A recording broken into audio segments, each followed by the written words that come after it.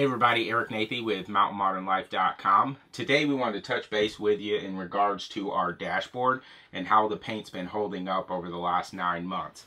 Now we've gotten quite a few questions on exactly that, how the paint's holding up, and so far we've answered extremely well, mainly because we don't spend a whole bunch of time up here and looking real closely at it, but from a distance it has always looked great, especially compared to what it looked like before we painted it. But as we were preparing to go ahead and shoot this video to give you an update on how the paint's holding up, we did notice a couple items.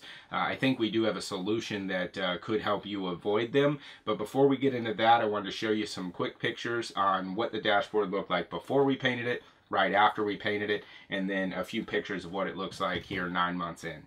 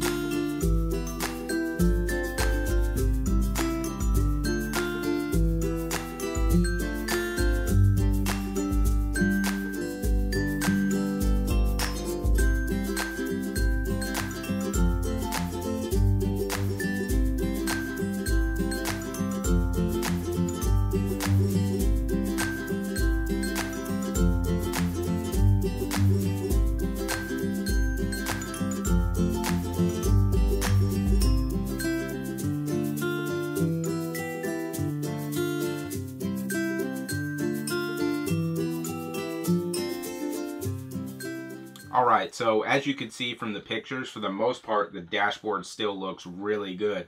That's why we're extremely happy with the way that it turned out. However, the two problem spots that we have, the one being kind of the hazy, dusty look on the right side over here, and the other being the little bit of chipped paint up front over there, both of those were actually caused by our pets. So we had our litter box up here for about 4 months, mainly because the spot where we wanted to put it didn't quite work out.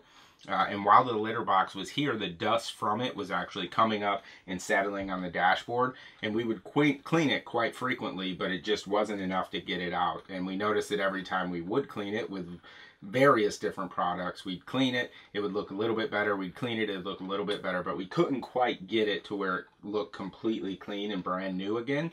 So since then we've actually moved the litter box back to the back. We'll show you that in another video coming up. We're pretty excited with the way that turned out, and we also went with a lower dust litter, which is pretty awesome, so that'll eliminate any problems in the future.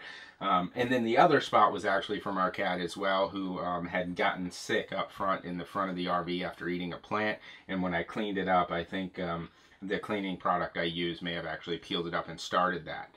Now, if you guys are thinking about doing this yourself in your RV or your vehicle or anything like that, what you may want to do is take a clear coat. They have them in spray cans as well. And just after you put your coat of paint on, let it dry, make sure it's settled and cured, and then take your clear coat and do a nice little coat on top. What that'll do is just create extra protection so that maybe the dust won't settle, and when you go to clean it up, you might not scratch anything off. But overall, we're extremely happy with the way that it looks. We're not going to go ahead and change anything as of yet. Maybe in the future we'll touch up some of these spots and things like that. But overall, if we had to do it again, we'd take the exact same approach. We definitely think it looks better than when it did before. And like I said, for the most part, it's pretty flawless around the entire dashboard. But we're going to put a post up over on the website here soon that'll go into a little bit more detail on exactly the problems we faced, how we tried to fix them, and things like that. But if you have any questions or comments, definitely feel free to leave them below or visit us at mountainmodernlife.com. And thank you much for swinging by.